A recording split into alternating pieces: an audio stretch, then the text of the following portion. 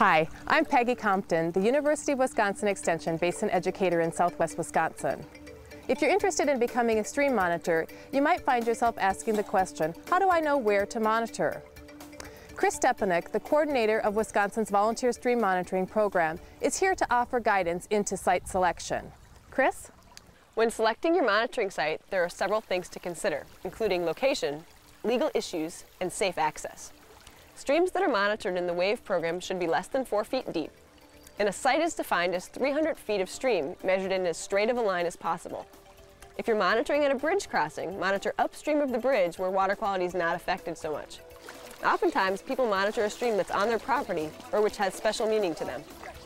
That sounds good, but what if I don't have a stream on my property, or I don't really have a stream that I'm particularly interested in? In that case, you could work with a local, county, or state natural resources professional, or inquire in your area to see if there's a volunteer monitoring network that could help you select a suitable site. That sounds great. You mentioned legal issues. So what are the legal issues that stream monitors would need to be concerned about? That's a good question. Most importantly, if the site is on private land, you need to have landowner permission to access the site, and it's a good idea to get that permission in writing. Okay, good tip. And what about safety? Stream monitors certainly need to stay safe. Sure. On the first visit to your site, you want to make sure that it's safe to enter the site. Check the depth of the water and also the substrate. Are the rocks slippery, or is there muck that you might sink into? And then on every visit, you always want to make sure that the water level is safe. Check for poisonous plants and also for slippery banks. And of course, it's always important to go with somebody else and let someone know where you're going.